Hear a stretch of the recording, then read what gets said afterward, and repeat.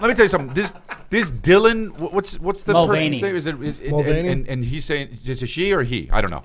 Was a guy, now is she. Okay, so that person is mentally ill. Look at the person. It has nothing to do with because of the trans thing.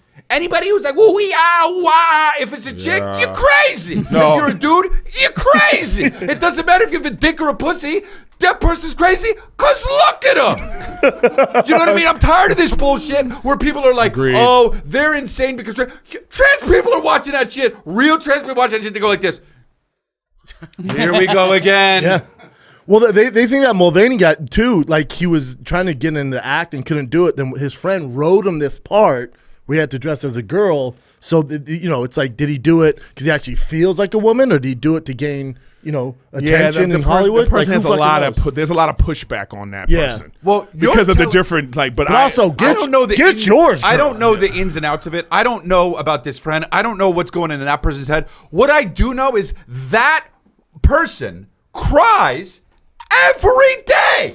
Yeah. Every day about some shit. Yep. That's bad. You can tell the people who cry every day. Look at their faces. Yeah. Look at their fucking faces. Super dehydrated. When you see two people beefing online and one person's a piece of shit and the other person's a piece of shit, look at them. Look at their picture. You can tell a lot of tears. Who's the nut job and who's wrong. You can tell. And in this case, it's the same thing on both sides. You're fucking stupid. Who?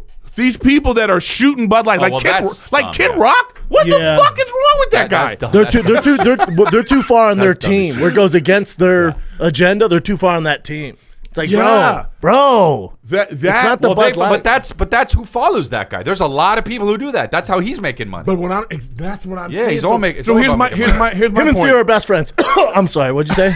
This is what I'm saying is that fringe agenda is equivalent to the opposite agenda. Correct. You are just this is they're all transgender crazy. Whatever you want to call it. This is the same shit. They're all you're crazy. Too far on one side. You're crazy. You're wrong. crazy. These two need to get together and He's have a Bud Light. Ill. That's what I'm saying. He's mentally ill.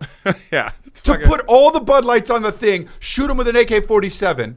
That's a mentally ill thing to do. Or he's just bored as shit. Yeah, he could be just rich and fucking. How about the one idiot that's also like that set the Jack Daniels on fire?